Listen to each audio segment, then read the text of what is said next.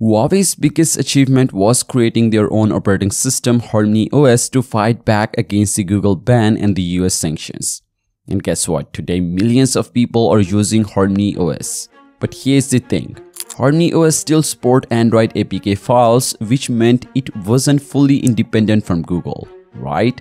Well, Huawei didn't want that. They wanted Harmony operating system to be completely free from the Google's ecosystem. That's why they've introduced HarmonyOS Next to the market, which is a step towards fully independence. So Harmony operating system Next only runs native apps and has dropped support for Android. That is because Huawei's operating system has absolutely no Android code and uses Harmony kernel and the Pangu AI model to run this OS.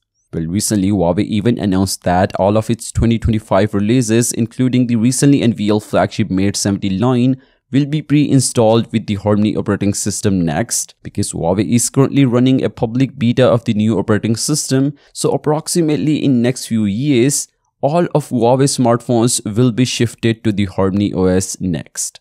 Now, here is the issue. What about people living outside of the China, like in Europe or other countries? I mean, how they are supposed to manage without Google? Well, let's be real. Google services are super important for them, right? Well, I guess that problem is now also solved. It might surprise you to learn that there is still a way for devices powered by HarmonyOS Next to run Android apps. Let me tell you, recently a beta tester posted on Reddit about Android emulator found on the app gallery, which is Huawei's app storefront. The emulator can be found under its title Easy Abroad.